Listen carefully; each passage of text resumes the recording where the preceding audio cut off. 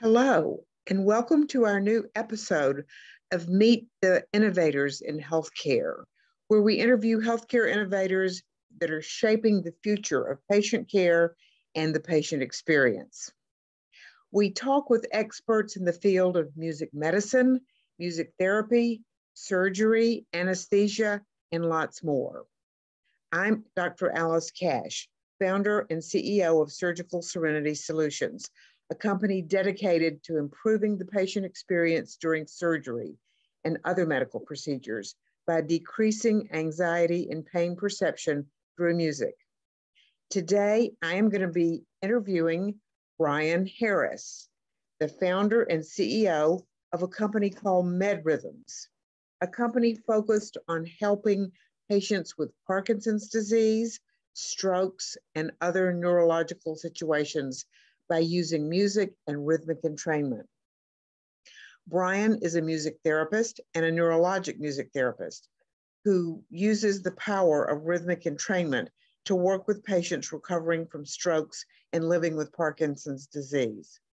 Brian presents at conferences around the world and is growing his company into an important and highly regarded digital therapeutics company. Welcome, Brian.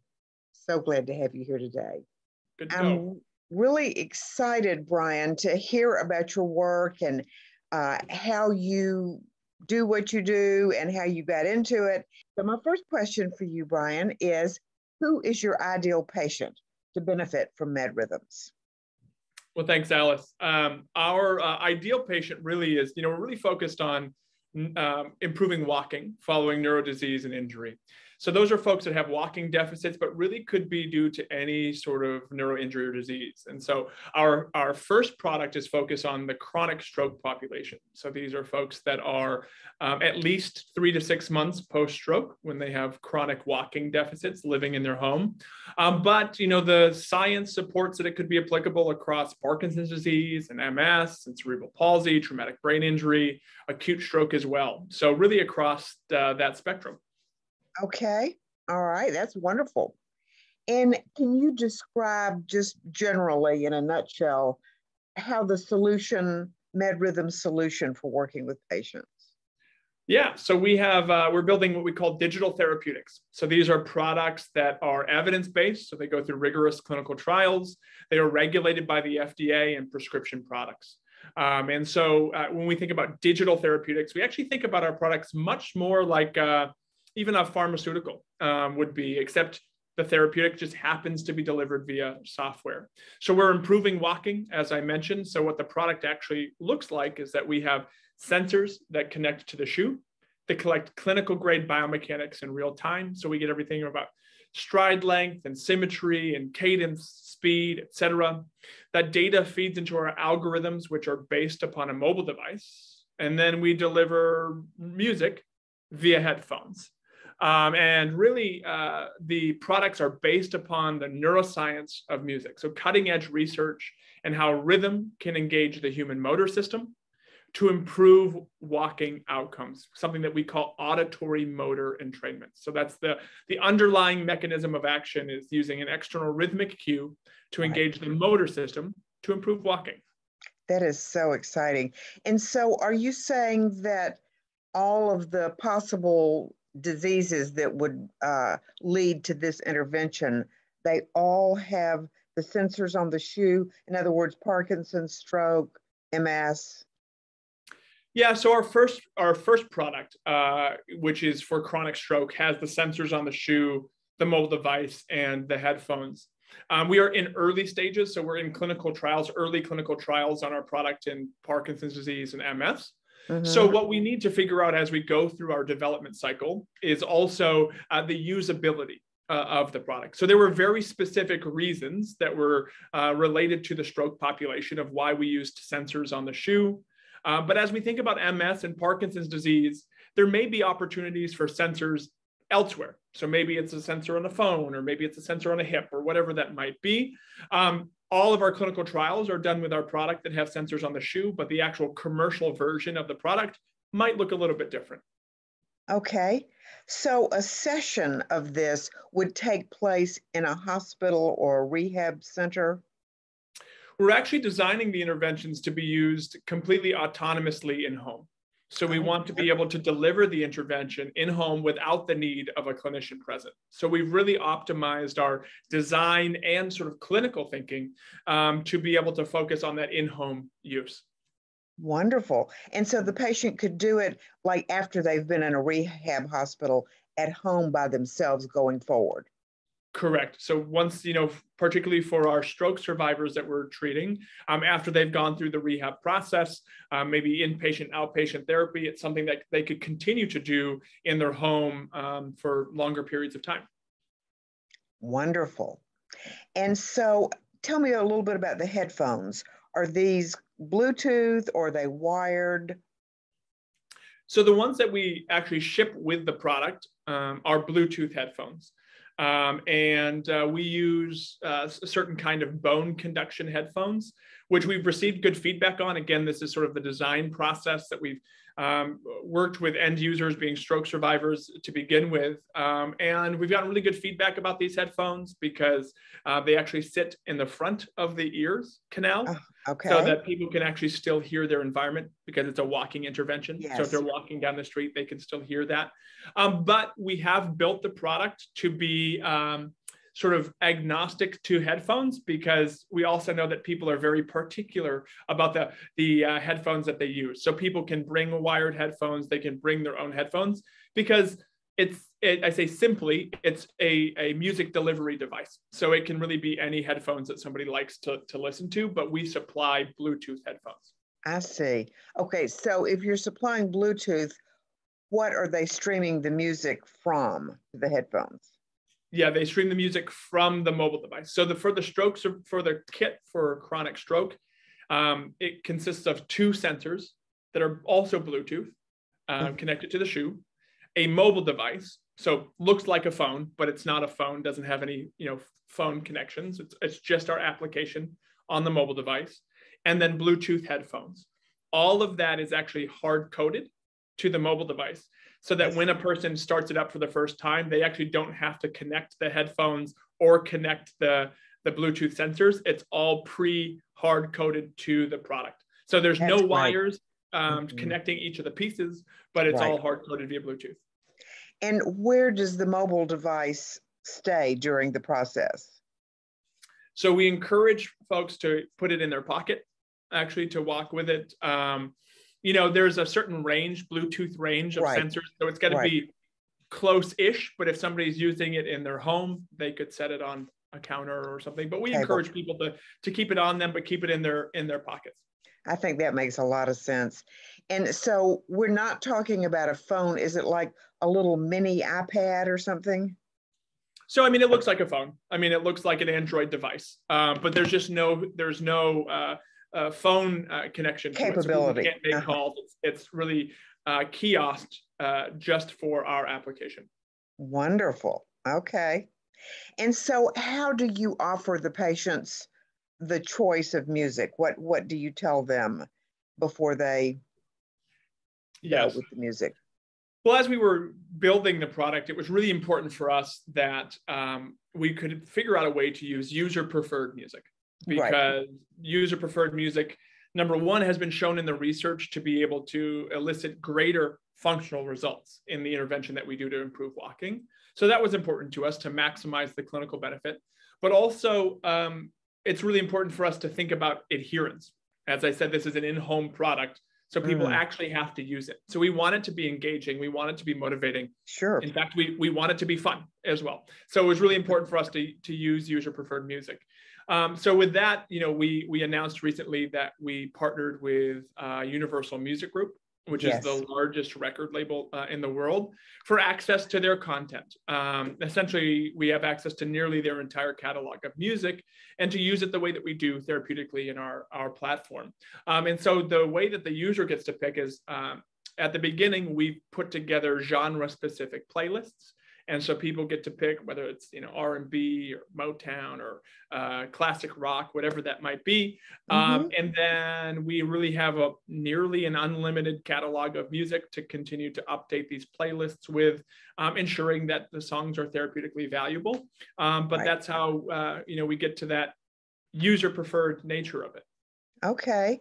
And so, I mean, just asking as a musician also, does the music need to have a steady tempo in order for the rhythmic entrainment to be present?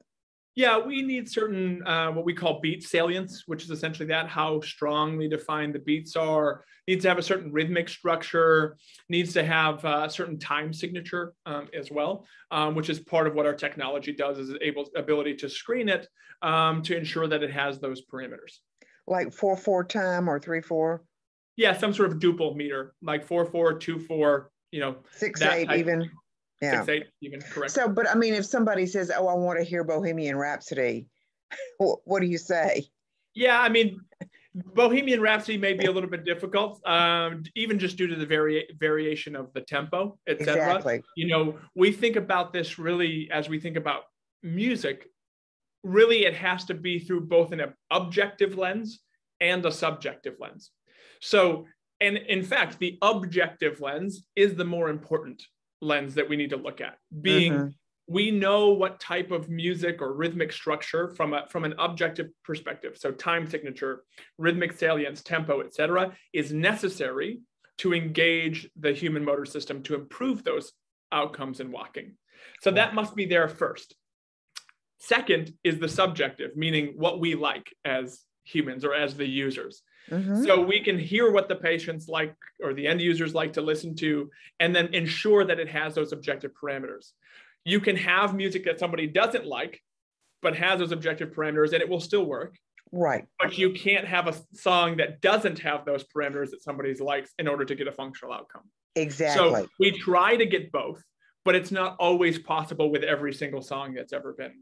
Of course. We have a lot of end users that say love certain classical pieces. There are some classical pieces that would work great for walking, but there are certain that just aren't appropriate to be able to engage the brain the way that we want to. Of course, like Afternoon of a Faun would not work, but correct. a Sousa March might. Sousa March may, correct. Or even the Nutcracker, parts of the Nutcracker. Absolutely, absolutely. Yeah, I mean, there is a wide variety and a wide spectrum of things that could be appropriate. I mean, across genres, time ranges, eras of music, but it's not, and every song can work. Oh, absolutely not. But I mean, if you know that people want classic rock, I mean, could you mention some of the classic rock tunes that you know are effective, like We Are the Champions or something? Yeah, I mean, when you look at the classic rock genre, most music is going to be applicable because most classic rock is very steady. It's typically in 4/4 time. So when you think about that, even, you look at things like, even most pop music, right? Today's pop music is in 4/4.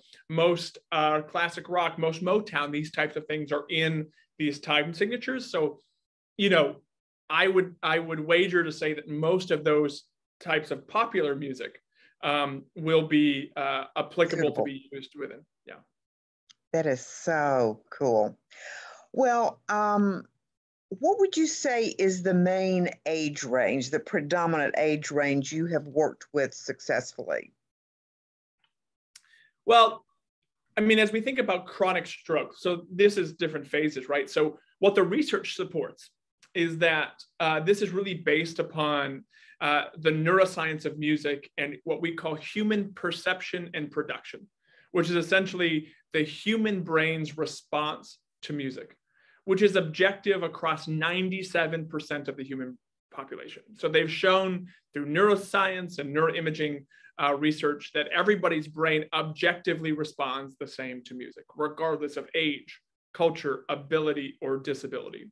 So in my background as a clinician myself, as a board certified music therapist and neurologic music therapist treating patients in the hospital, I mean, I've treated patients from, early after birth to nearly end of life. And we've seen clinical responses across the board. So that's what gets us very optimistic about the potential of music as a healthcare medium, is because it's really a universal stimulus that can be used to improve outcomes. Now, if we circle that back to our products at MedRhythms, we are at first focused on the adult population. Right. And then when we look at stroke in particularly, I mean, that's largely an older population. I say older being in the what we would consider sort of mid to older adults, 65 plus. But really, you know, the potential is across the board. But currently, what is the predominant age range for that you? For stroke, it's primarily 65 plus. 65 plus. Okay. So you can probably sort of predict what music they are going to request. Yeah, I mean, you can look at that population in terms of age range and bucket it into probably 3 or 4 different genres or styles of music that would get you in the ballpark, at least in terms of what people may like, what they may appreciate. Obviously, there's always outliers. But, of course. You know, I will never forget some of my most memorable moments of treating patients in the hospital where you meet an 80, 85-year-old stroke survivor who says that they love Maroon 5 and Adam Levine is their favorite artist, you know. So those outliers do exist, and we love that, and but for the most part, you can ballpark it. Right. Could you give just a thumbnail sketch of one of your cases that was very effective or dramatic or something? Yeah, and there's actually, and the one that I always like to give for an example for this is actually what I would say the case that really started it all for MedRhythms, which was me treating a patient in the hospital. So if we think about just even the history of how the company came about, I was a clinician at Spaulding Rehab Hospital in Boston, which is the Harvard Medical School affiliate for neurorehab hospitals. I was their first music therapist. So I built their music therapy program, treating primarily in stroke and brain injury patients. And we were really seeing that patients were getting better faster with greater results. And we now had the neuroscience that we could not only explain how this was possible, but also how we could standardize and replicate it.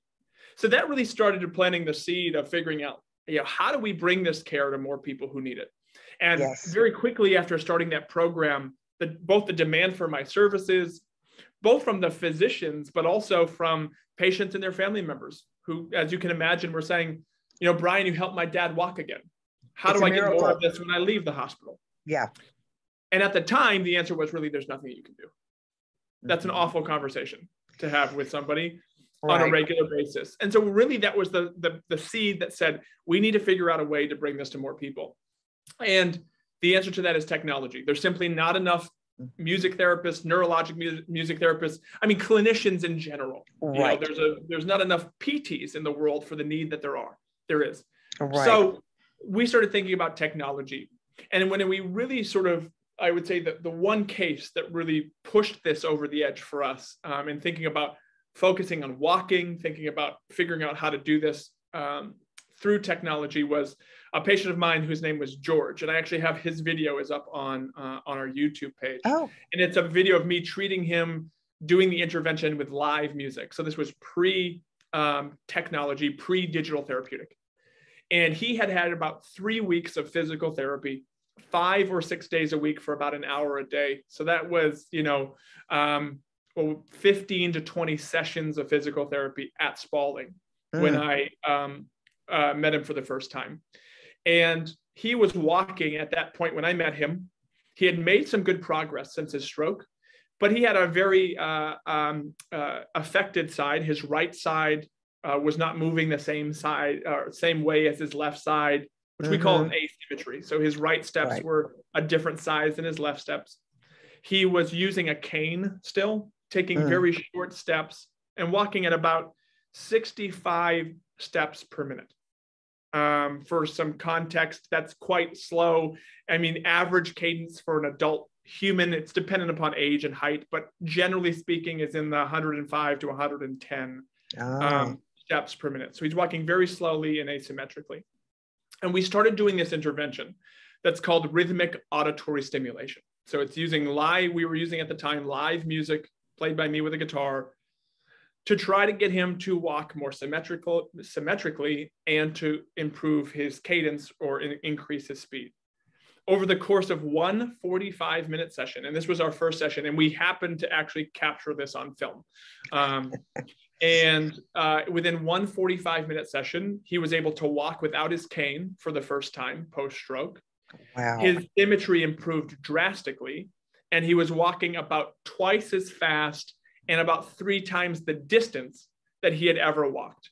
So he's walking about 3 times the distance that he had walked with a cane, but he was walking without a cane with improved speed and quality. And it was really more of a, especially when you watch it, it was really this, what you would almost consider to be this miraculous response. Right, right. Particularly when you think about the fact that he had had 3 weeks of traditional physical therapy. Mm-hmm. And this is not at all me saying that physical therapy is bad. I mean, physical therapy is wonderful, but we're using a new stimulus to engage the brain in a novel way that improves these outcomes. And that was really the seed that planted that said, we have to do something about this to bring this to people that need it. So was George aware in the moment of the huge progress that was being made? Yeah, what was amazing about George in particular, George is a very engaged, bright man, and was very engaged in his process throughout his recovery. And it was amazing to hear him talk about what it felt like to walk pre the intervention and post intervention. He actually walked around the hospital after that, telling people that I had saved his life. Oh, wow. And, you know, what an honor for me to hear that, but it just demonstrates the need. And you think about, well, if you can explain his outcome via neuroscience, and you can replicate his outcome with other patients, why doesn't every single person on earth have access to this when they have some sort of neurodisease and injury? Absolutely. Absolutely. And how long did it take to get from the case with George and the live playing the guitar to having the sensors and the more digital approach? How many years? Yeah, years. It took years. And for a couple of reasons. Number one, when we have first started the company and thinking about scaling and getting this to more people, it was original that we said, well, let's hire other clinicians and start treating patients in home. And so that's how we started. We hired other neurologic music therapists to treat patients in home. We quickly realized that that was not going to reach the scale that we had dreamed of. There's simply not enough clinicians to treat the need that there is. Right. So we said, how do we take this to the next level? The answer is technology. Well, to go, that's maybe an easy cognitive switch. That's not an easy technical switch. Exactly. And so we spent years in development of first, figuring out what the sensors would be, then training our algorithms. We call them clinical thinking algorithms. So, it's an automated system. So the data comes in from the sensors on the shoe, and then the music changes in real time based upon the data that's coming in, like a clinician would do. So we had to spend thousands of hours training the algorithm to respond like a human would. Then we have to get the clinical trials right. So we have to design clinical trials, run clinical trials. And then, the business of healthcare is challenging. So that means you then have to go through processes with the FDA, and you have to go through processes of building a product that people actually can use in home, right? So it's not just about a product that works clinically. It also needs to be able to be used in home. Right. So you have to go through those processes, product design. You have to also think about, how these things may be commercialized into the future. Because for us, it was always about, this is not a research tool, right? This is something for people to use practical in their home. Yes. Then you have to think about music too, right? Which is is not, I would say, an easy process to think about. How do you get access to music to use? So, that process takes years to do. And how did you ultimately hook up with the Universal Library people? Yeah, we received an introduction to some of the folks at Universal a couple of years ago, actually, and began these conversations about thinking about how we might partner together, and really thinking about a true partnership here of, it's content, but also there's a lot of value that a record label brings to an organization like ours, and also a lot of value that we bring to an organization like Universal too. This is the first type of partnership of its kind in the music industry, of using music for what will become, a prescription product, which once, should we be fortunate enough to get our FDA approval, will be the world's first prescription music. So an actual music that's prescribed by a doctor, et cetera. So, there was a lot of work goes into figuring out how we might work together. Like, what does this look like? And how do we structure a relationship that really is beneficial to both? And they've been amazing partners thus far. Wonderful. And speaking of a prescription, is there going to be any insurance reimbursement down the road? Well, that's something that we are actively working on at the moment, because when we think about having a product that's successful, right? When we think about our vision and what success looks like, success to me is tied much more to making sure that patients who need it have access to it. Right. Success isn't necessarily size of company or revenue goal. Success is impact. And success is global impact. And fundamentally, we don't have the impact that I dream that we can have without third-party reimbursement. And so it has always been in the plan that this becomes covered by third parties across the board. So we are actively working on that now as we're building up for commercial launch, to figure out how we can best make that happen, and hopefully as soon as we can. But also one of those things that just takes time. Exactly. Well, I will be following that closely, because that's always been a big issue for me as well. And I do know of a therapist in California, like 30 years ago. You're familiar with Belle Ruth Napperstack?